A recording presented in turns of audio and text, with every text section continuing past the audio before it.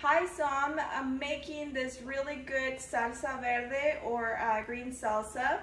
I have the serrano peppers boiling in here with some tomatillos. I added 12 serrano peppers and about 8 tomatillos here just because I want it really spicy.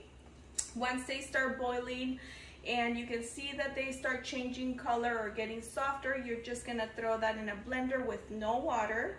You're gonna use half of a bunch of cilantro, fresh cilantro, and also 2 garlic cloves.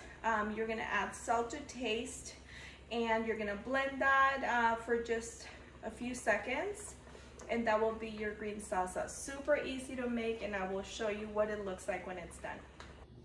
And here we have our salsa verde or green salsa. This is what it looks like. It's got a thicker consistency. It's got the cilantro in there. It's got a really good flavor. The garlic just makes it delicious too. It's ready to just eat with some chips, or if you want to add it to any dish that you want spice to it, it works great. You can add a little bit of water in here just to make it a little more runny, but this is how we normally eat it at my house. So I hope you guys enjoyed this dish. Don't forget to subscribe and like my videos, and any comments are welcome. Thank you.